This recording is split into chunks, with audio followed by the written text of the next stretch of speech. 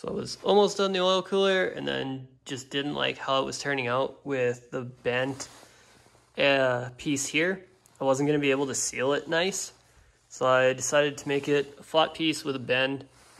And on that, I'll be able to roll 2 angles along it. So when I rivet it together, it should be sealed.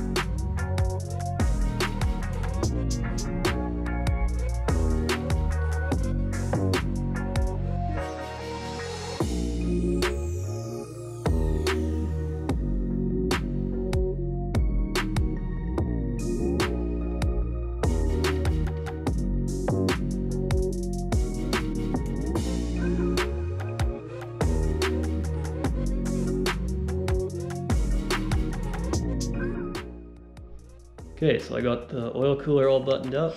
I just have some tape holding in place. I'm not sure if I want to get it welded together or if I'm just going to rivet it, but I need to figure that out, and then I'll probably powder coat it. And then next project I'm going to tackle is my intake air temps are always really high. So we're going to try just build a cold air intake to start pulling from under the headlight. We've been using like a scoop here and it just still doesn't seem to work. We still have really high intake air temps just because we don't have any real box covering it in here, so it can still pull air from back by the turbo. So we'll start on that.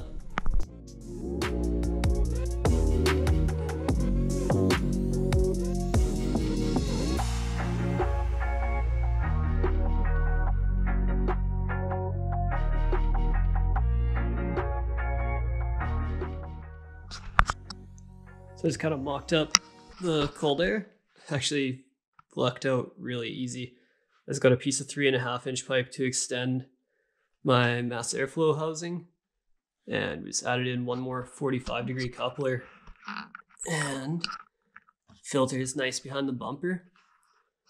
I'll just be building, if I can show here, when I build the splitter, I'll have to build a piece to block off so we're not throwing anything at it from the tire. But yeah, it worked out really good. The wiring for the mass airflow sensor reaches, so I didn't even have to extend wires or anything. So I'll just build a bracket to attach it to the frame rail so it's not flopping around. I'll probably trim this bracket off of the bumper, and then we're just gonna have to gut the back of the headlight out, and I'll be able to run a factory lens again so that this will all be blocked off and we should have some better aero with it.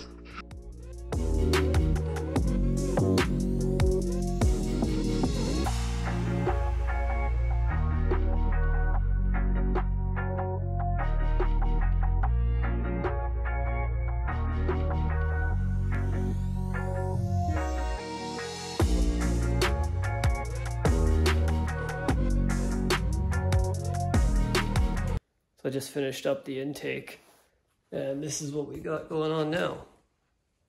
I extended it, just a 3.5-inch piece of pipe, moved mass airflow down, and just bent up a bracket to hold it. But yeah, we should be getting cold air. I just have to figure out if I want to pull it through the fog light where it would have been, or off the side of the intercooler. Just kind of see what'll be better for aero and keeping as much of the front end closed off as we can with keeping it cool, not restricting it for power wise.